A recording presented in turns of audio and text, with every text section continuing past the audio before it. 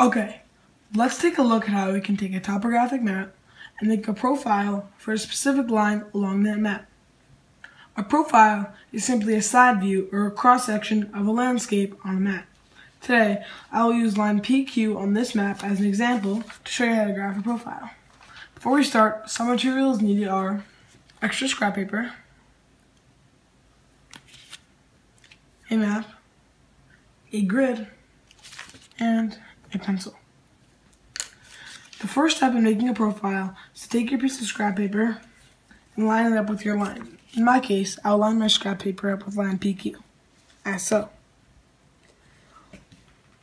The contour lines will run through your scrap paper.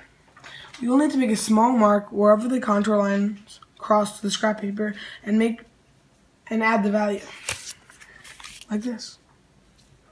The first value is 510, then 520, then 540, 560, 580, 600, then 600 again, then 580, then 560, 540, 520, and 500, which happens to be Q.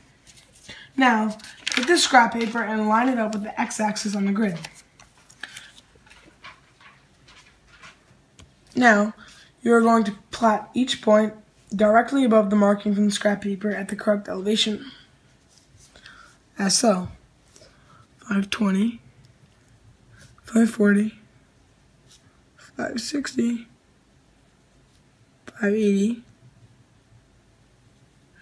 600, 600 again, 580, 560, 540, 520, finally 500, which is already plotted for you. The final step is to connect all the dots with a smooth curved line, as so.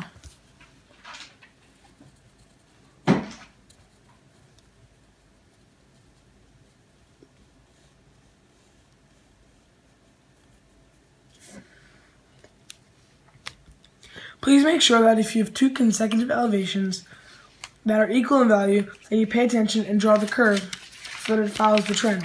For example, I follow the trend between 600 and 600, and I curved up to follow the trend. So,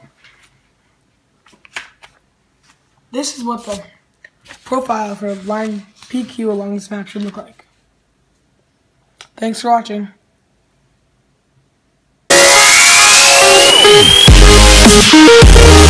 be right back.